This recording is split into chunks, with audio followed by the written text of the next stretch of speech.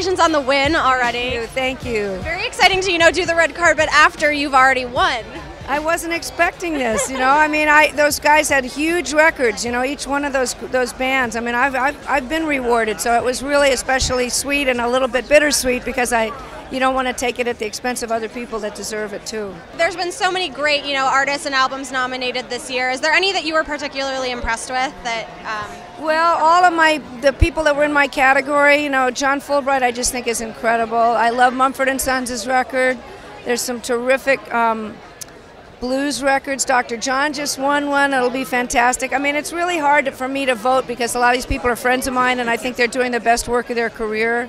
And it's hard to play favorites, but I think between the Music Cares event and the Americana event at the Troubadour last night and the Grammys tonight, I'm going to get to hear. And the afternoon shows were incredible for the award shows. So it's a lot of music in 4 days, but I'm ready for it. How was Music Cares? What was it like on the inside? Fantastic.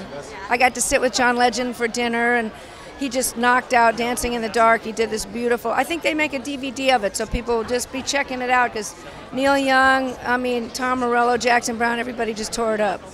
Obviously, you're a veteran of the music industry, and you've had a ton of success. How are you seeing the music landscape changing today? Well, with the internet and social media, it changes everything because you can that's why I could have my own label, because you can get the information about your new album out and include special live tracks and special seating because of the website.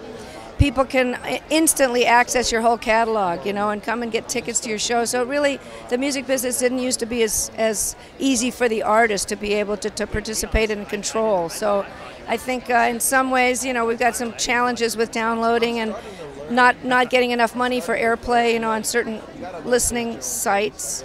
There needs to be more artist rights sitting at the table with the industries that are making money. If somebody's going to watch our stuff, we need to get paid too. So there's that, and then there's never been an easier way to get your music out. Absolutely. Yeah. Give and take. Yeah. What's next for you? You obviously have your own label. Are you planning on getting back in the studio and making more music, or are you focused? I will, but we just finished an 85-city tour here in the States, and we're going overseas all year until the fall, and then we go back and hit for 2 months all the cities we didn't hit in America this first time. So we're going to Australia, New Zealand, and the Philippines, and Hawaii in about a week, and then we go to the UK and Europe all summer.